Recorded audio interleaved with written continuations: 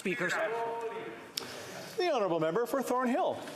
2 years in, and testing for incoming international travelers is creating significant bottlenecks at Canadian airports. Many Canadians still can't travel, and public servants who can be working from home, clearing this government's backlog on just about every single service they offer, they've been cast aside.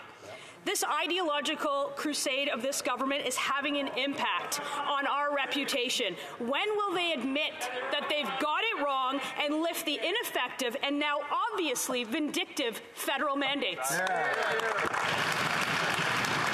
The Honourable Minister of Transport. Speaker, I understand that the Conservative Party does not agree with our government's decision when it comes to public health measures.